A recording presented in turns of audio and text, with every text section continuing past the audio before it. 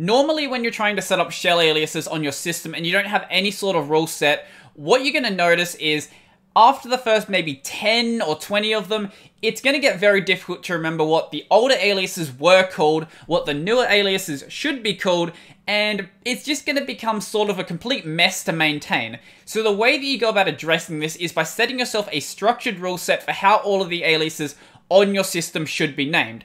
Now, I'm not going to say that my method is the best way of doing it, or anyone else's method is bad, or even that anyone else's method is better than mine, because everything I'm going to talk about today is entirely based on my opinion and how I like to work and how I remember stuff, and if you don't agree with that, that's fine. Feel free to set up your own method. What I wanted to do today, though, was just give you, I guess, an idea about how you could set up a rule set to do this. And obviously, if you have amazing memory, you don't have to set a rule set whatsoever. You could just name your aliases anything, and it doesn't actually matter. But I feel like for most normal people who actually have, you know, trouble remembering stuff sometimes, it will make sense to set up a rule set just to make it a bit easier to remember and a bit easier to use. Now, what I'm going to talk about today is going to be completely shell agnostic. So you could be on PowerShell, you could be on Bash, you could be on ZSH, you could be on Fish. As long as your shell has a concept of what an alias is, it doesn't really matter what shell you're using. I wanted this to be, I guess, a general video that would be useful to anyone who frequently uses a shell, and I guess really it doesn't necessarily even have to apply to a shell either. The same sort of concepts will hold for Vim aliases, or for Emacs aliases, or anything else that has a concept of aliases in it. Now, the first rule we have, even if you don't consciously think about what you're going to name your aliases, you still probably follow this rule. So, for obvious reasons, your alias names should be short. Let's say you want to alias the program Ranger. How should this be aliased? Well, you could alias it to be a word that is as long as the name Ranger. But this doesn't really provide much value because at that point, you might as well just type in Ranger because it's the same length anyway. So, let's make it a little bit shorter. Let's say it's Ranger, but without the A and without the E.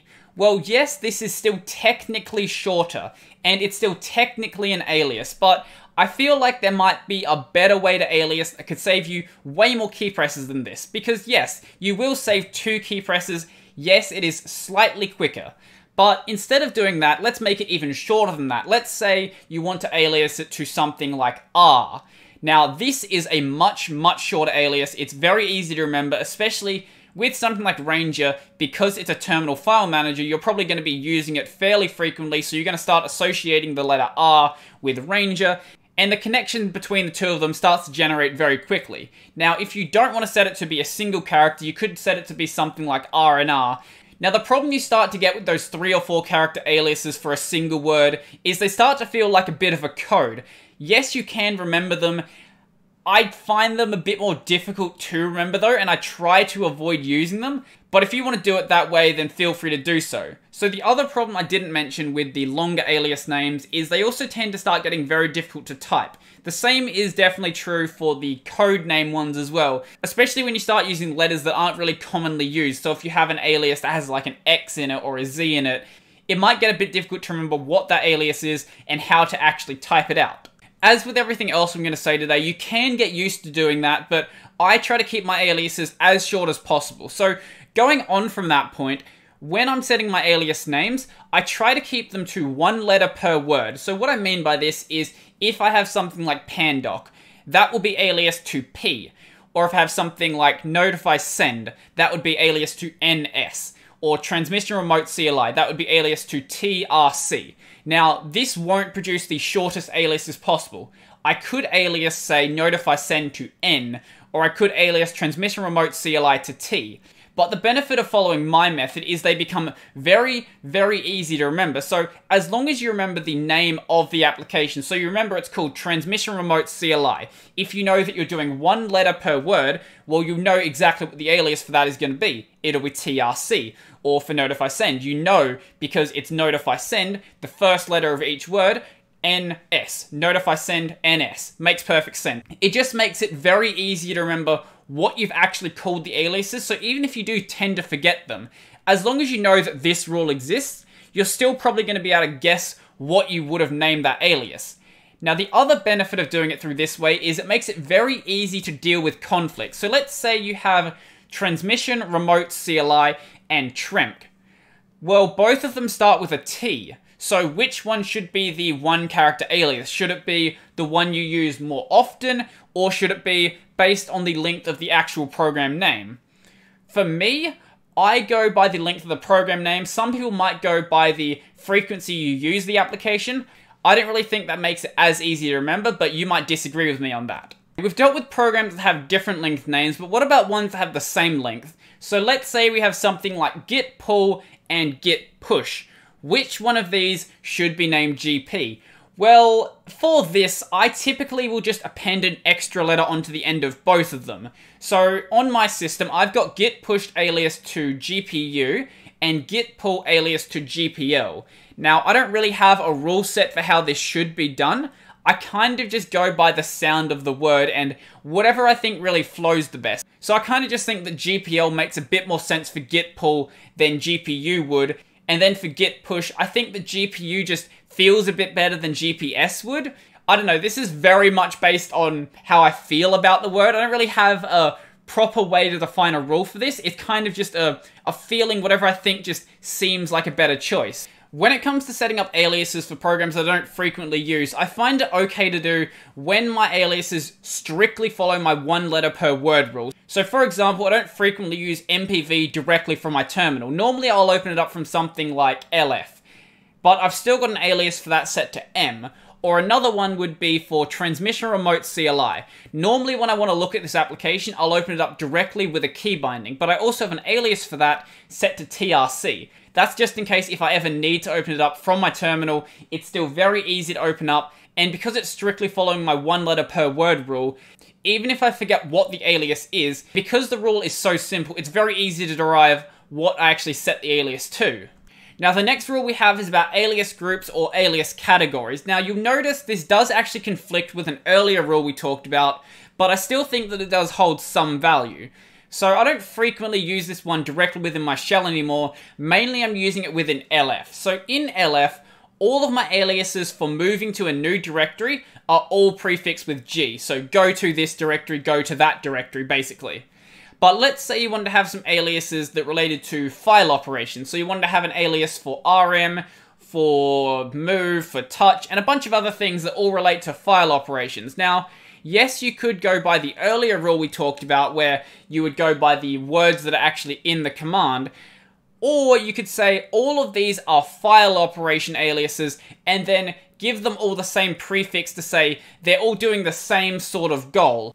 Now, as I said, I don't frequently use this one in my shell, but from time to time, I still think that it has a bit of value. And the last rule I have is I typically try to avoid aliasing the variations of a command. Now, what I mean by this is I try to avoid aliasing the options of a command. So the problem with doing this is, let's say you wanted to alias the options for tar. Just a kind of extreme example. So you wanted to have stuff for doing BZ2, for doing gzip, for doing all of the different things that tar can do. Well, what you'll notice is if you do this for tar, it's probably fine there. But let's say you did it for something else, and for something else, and for something else. What you'll notice is that this starts to snowball very, very quickly. So I try to avoid doing this. Typically, if I'm going to alias for options, it's going to be for options that I always want to use for that application. So for example, my ls replacement exa, I've got alias to ls, and I've got a few options on it that I always want to be using. So I'm using the color option, the icons option, and a few others that I want to be using every single time I use that program. So in that case, I think it's perfectly fine to be aliasing options. However, I do make one exception for doing this, and that is with git commands. And you might make the exception for tar, or you might make the exception for some other program.